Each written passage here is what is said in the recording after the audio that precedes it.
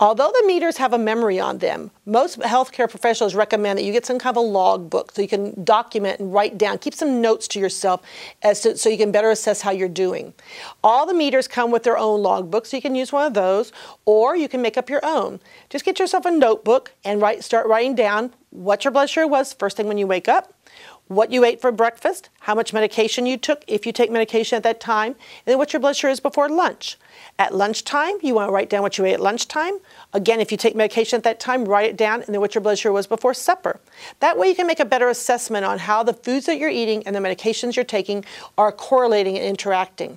Another thing that this might be very helpful is if you could start picking up patterns. If you need to lose weight, writing down everything you put in your mouth can make a big difference. And that way you can start saying, gee, look how high some of these calorie levels are. Did I really need to have the 3 pieces of bacon and 3 sausages and 2 pancakes for breakfast? Maybe you can start making some changes to help you with losing weight. The other thing that this might help you do then is zero in on patterns. I've had a number of patients who every Friday morning they noticed that their blood sugars were high.